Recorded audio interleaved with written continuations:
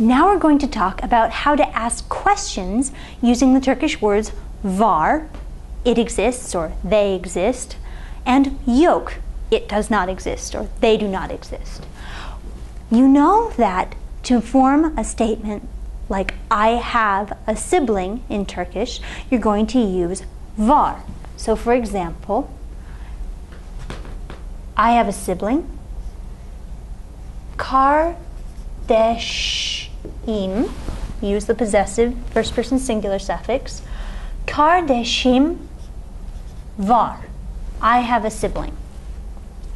But what if we want to ask, do I have a sibling? We're going to add the question particle, which, as you recall, follows the rules of four-way vowel harmony and can take one of these four different forms: mi, mu, and mu. After var, it's always going to take the form m, because m corresponds best with var according to the rules of vowel harmony. So, to ask, do I have a sibling? I'm going to say optional benim, my kardeşim var mı? So literally, does my sibling exist? But we'll translate it as, do I have a sibling? And of course you can do this for first person, second person, and third person. So let's see how we ask, do you have a sibling? Optional senin, your. Kardeşin var mı? Question particle. So, kardeşin var, you have a sibling. Kardeşin var mı? Do you have a sibling? Third person, very similar situation. Onun, his or hers, optional. Kardeşi. We could also use a name, like Mehmet'in kardeşi, Mehmet's sibling. Var mı? So this would be, he has a sibling. Or if we had Mehmet'in, Mehmet has a sibling. With the question particle, it becomes, does he or does she have a sibling?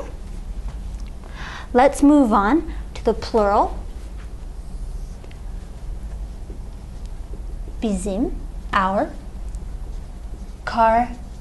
Kardeşimiz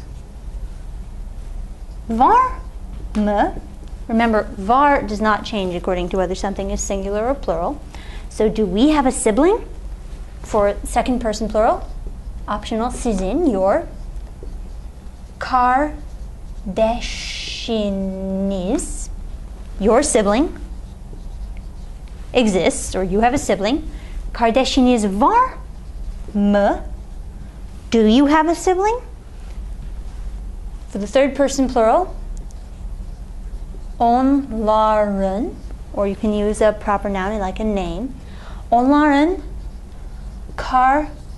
kardeşi, or alternatively, kardeşleri, the same meaning. You can use either. Their sibling var mı? So this would be, they have a sibling. Onların kardeşi var, or onların kardeşleri var. Add the question particle and it becomes, do they have a sibling? Now, what you can do with var, in this case, you can also do with yok, the Turkish word for does not exist, or is not there, or are not there. So, we know that if we say kardeşim yok, that means I do not have a sibling, or my sibling is not there. If we want to ask, don't I have a sibling, or do I not have a sibling, we can say kardeşim yok. And here, because of vowel harmony, after yok, we're going to choose a different form of the question particle. So, kardeşim yok mu? Do I not have a sibling? Don't I have a sibling? Again, second person singular. Kardeşin yok mu?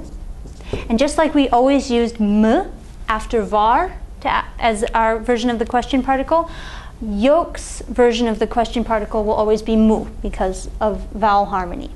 So, onun kardeşi yok mu? Doesn't he or she have a sibling? We could again use a proper noun here like Mehmet'in kardeşi yok mu? Doesn't Mehmet have a sibling? Bizim kardeşimiz yok mu? Don't we have a sibling? Sizin kardeşiniz yok mu? Don't you, plural, or you, formal, have a sibling? And for they, onların kardeşi or onların kardeşleri yok mu? Don't they have a sibling? Do they not have a sibling? Now these were all yes-no questions. There's another kind of question you can ask in Turkish using var. A question with a question word. So for example, let's say we want to ask someone how many siblings they have. We'll start with the Turkish word for how much or how many, kaç. Kaç, how much, how many. Then let's say we're using the second person singular, informal. So maybe we're asking a child, how many siblings do you have? Kaç, word for sibling, kardeş. How many sibling? There's your sibling, so we'll add the second person singular possessive suffix. Kaç kardeşin var? This is complete. How many siblings do you have? Notice that we do not need to use the question particle if we are using a question word like kaç or hangi, which means which. Any question, if you're using one of those question words, do not need to use the question particle in kaç. You cannot. So, how many siblings do you have? You can use this construction with any of our possessive suffixes. So, for example, if you wanted to ask how many siblings do we have, first person plural, you could say kaç kardeşimiz var? How many siblings do we have?